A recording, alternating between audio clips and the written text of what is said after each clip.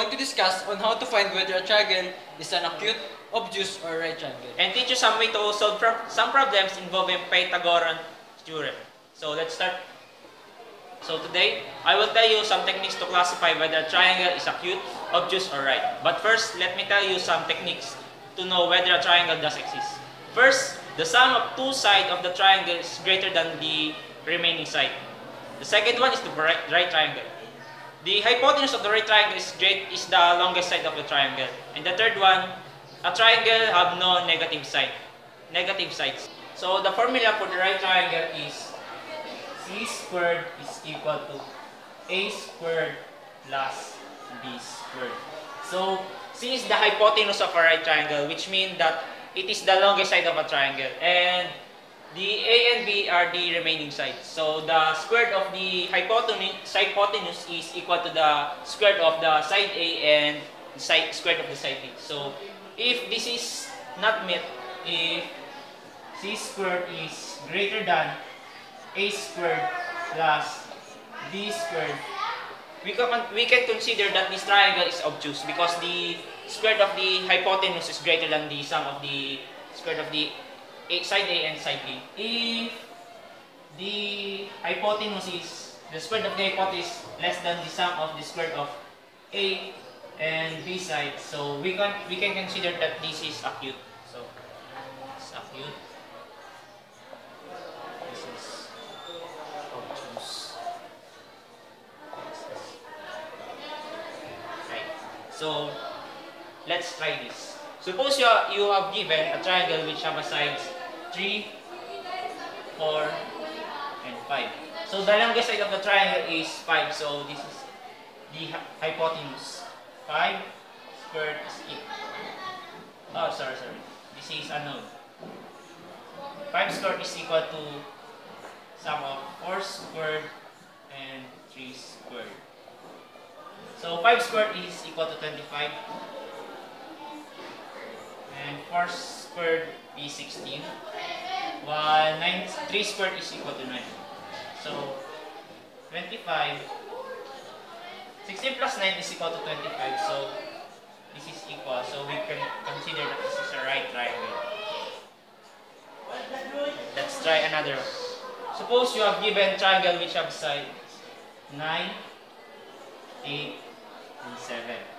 So the hypotenuse is 9, so it is the C. 9 squared is blank to the sum of 8 squared and 7 squared. 9 squared is equal to 81, while 8 squared is equal to 64, and 7 squared is equal to 49. So 81 64 plus 49 is equal to 113. So the square of the hypotenuse is less than the sum of the side A and side B, which is squared. So this we can consider that this is acute. Suppose you have given triangle which have side 2, 3, and 4. The longest side is 4, so this is the C. 4 squared is blank to the sum of 2 squared and 3 squared. So 4 squared is equal to 16, and 2 squared is equal to 4, while 3 squared is equal to 9. So 4 plus 9 is equal to 13. So the square of the hypotenuse is greater than the sum of the side squared plus the another side squared. So we can consider that this is obtuse. And that's how you will classify whether triangle is obtuse, right, or acute. So that's all. In the previous lesson, you've learned that how to find whether a triangle is an acute, obtuse, or right triangle. Right now, we have to tackle what is a Pythagorean theorem. Pythagorean theorem, it states that the square of the hypotenuse is equal to the squares of the two sides. The formula in the Pythagorean theorem is C squared is equal to A squared plus B squared. Suppose you have a triangle. You're asked to find the hypotenuse of this right triangle. Suppose this is 4 and this is 3. Triangle A, B, and C. Apply this formula.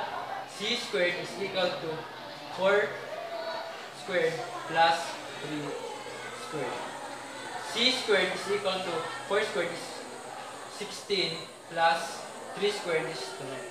C squared is equal to 25. Get the square root. 6 is equal to square root of 25. C is equal to units. So the value of the hypotenuse of this right angle is 5. The other formula in the Pythagorean theorem is b squared is equal to c squared minus a squared. Suppose the hypotenuse of this triangle is 13 and the side A is 12. Apply the formula.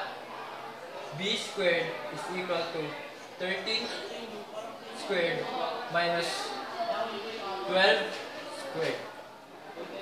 B squared is equal to 169 minus 144. B squared is equal to 27. Get the square root. B is equal to square root of 27. B is equal to 5.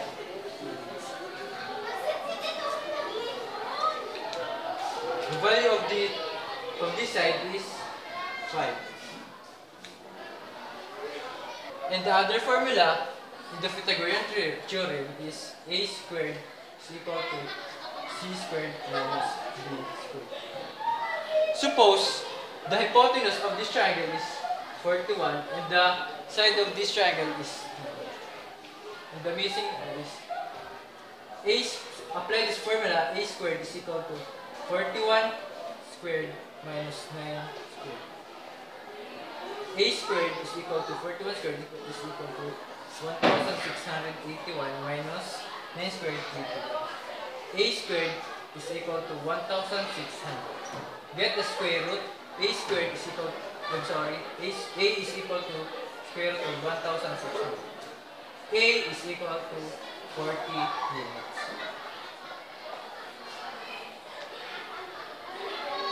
The value of side A is 40.